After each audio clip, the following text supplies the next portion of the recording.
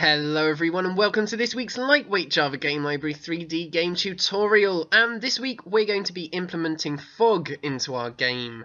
So the way that we're going to be simulating fog is by fading objects into the colour of the sky depending on how far away they are from the camera. Objects rendered far off in the distance will simply be rendered entirely in the sky colour and so will appear completely hidden by fog, while nearby objects will just be rendered in their normal colour. And everything in between will be rendered using a mix of the sky colour and the object's usual colour, with the colour getting more and more similar to the sky colour the further away the object is. So if we imagine looking down on this effect from above, this is what the scene would look like without fog, and this is what the scene might look like with fog if the sky colour was grey. The further away from the camera that the objects are, the more similar their colour is to the sky colour. And there are a few different ways of calculating how foggy a certain point in the world should be. Let's introduce a variable called visibility, which will determine how foggy a certain point is. An object rendered at visibility 1 would be completely unaffected by fog, while an object rendered at visibility 0 would be completely engulfed by fog and rendered totally in the colour of the sky. So we need a calculation that converts a distance from the camera into a visibility value. One way to do it is using a simple linear equation. You'd have a distance from the camera in which everything is unaffected by the fog, a distance after which everything is completely hidden by fog, and a transition period where the visibility decreases linearly with distance. In graph form it would look something like this. This is the easiest way of calculating fog, but it doesn't look that realistic. The way that we're going to be doing it is to have the visibility decrease exponentially with distance, as this gives a much more realistic feel to the fog. And this is the calculation that can be used to achieve that exact effect. The fog density variable determines the thickness of the fog, and increasing this will decrease the general visibility of the scene. The gradient variable determines how quickly the visibility decreases with distance, and increasing this variable makes the transition from full visibility to zero visibility much smaller. So let's now get into the code and into the Vertex Shader, where we're going to be calculating that visibility value for each vertex. And we're going to be passing that to the fragment shader afterwards, so let's create it as an out float variable. Now, if you remember from that formula I showed you earlier, we also need values for the density of the fog and the gradient of the fog. So I'm just going to create two constants here, both of them floats, one for density, which I'm going to set to 0.007, and the other one for the fog gradient, which I'll set to 1.5, and you can play around with these values until you get a nice fog look that you're happy with.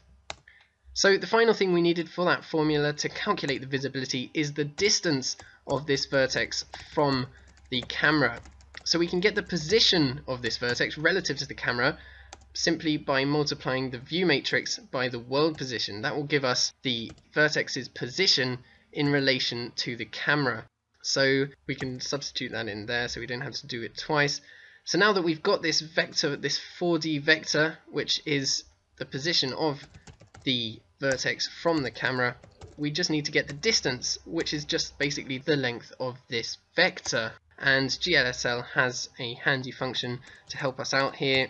So we just want to get the length of only the X, Y and Z components, because it's just the X, Y, Z position, the X, Y, Z distances that we care about.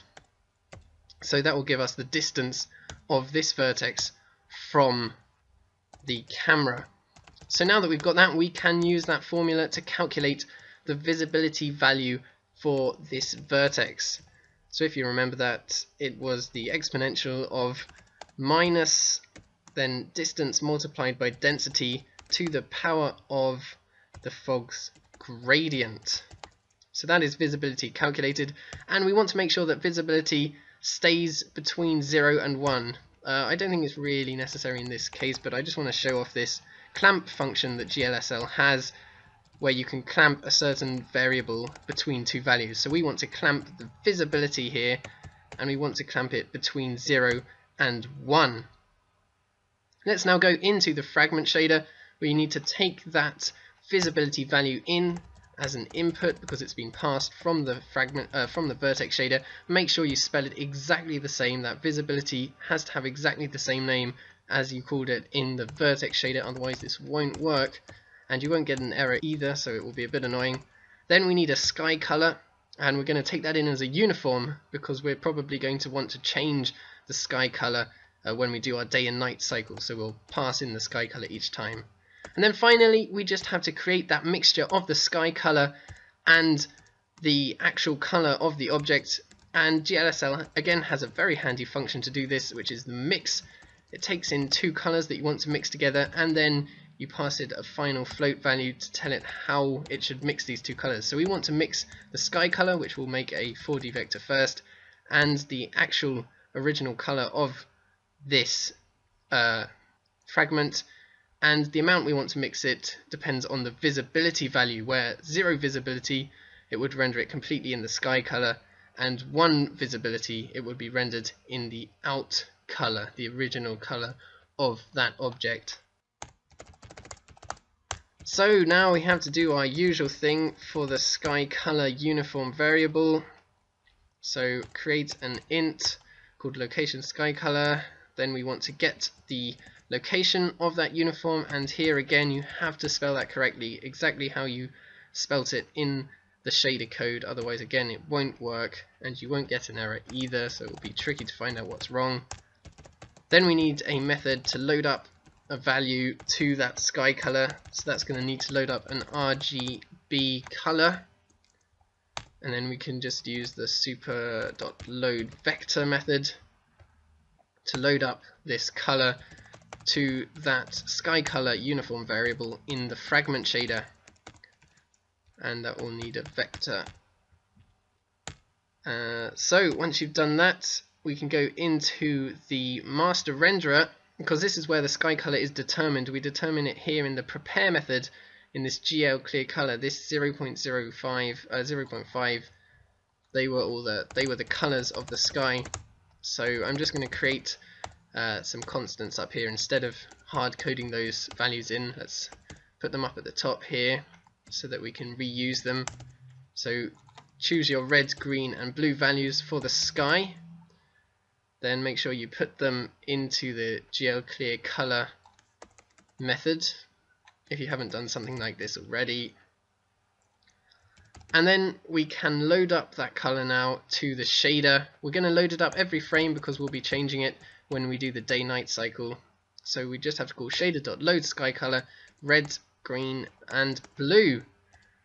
And that should be all done now, so we can run that. And as you can see, that has now worked perfectly for all of the entities in the world. The further they are away from the camera, the more like the color of the sky they are. But of course it hasn't done anything for the terrain because we didn't change any of the terrain shader code. So what you need to do now is you need to go back through this tutorial and do all of the exact same code but in the terrain shaders. So you need to first do the terrain vertex shader code, then the terrain fragment shader code, and then finally the terrain shader class code.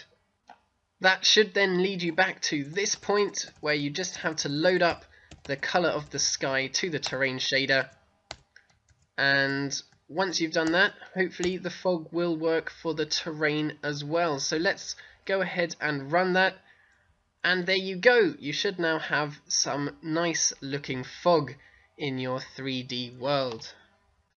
And of course you don't just have to use fog to make your world look really foggy. If you choose some values like this, then you can create just a nice simple haze in the distance.